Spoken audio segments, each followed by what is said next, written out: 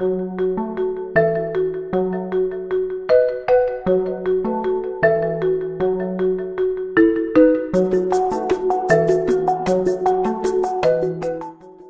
this is Allie Rittenhouse, and in this video tutorial I am going to show you how to add a pin it button to your Google Chrome internet browser.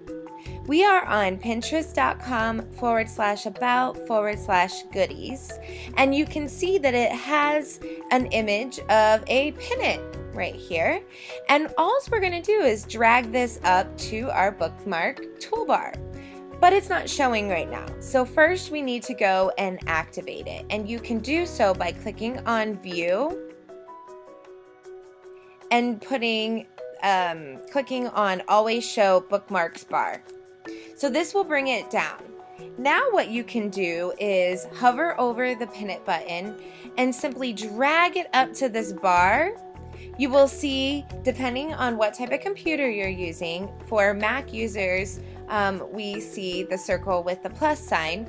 Once you see the indicator that you are over the bookmarks bar and ready to drop it, go ahead and release your click on your mouse.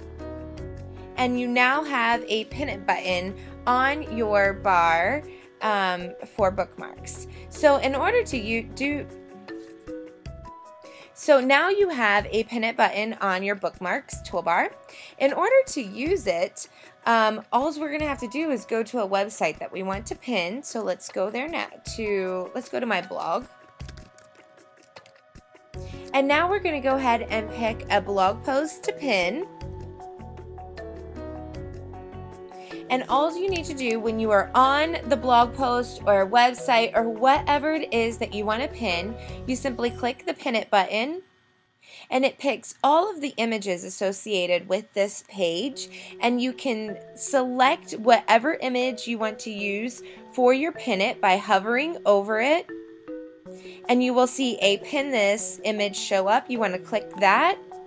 And now it gives you what options of category to select under your Pinterest account. So you would pick that. And then you can give it a great description of what describes what your pin is. And then you can select to post it automatically to Twitter if you would like.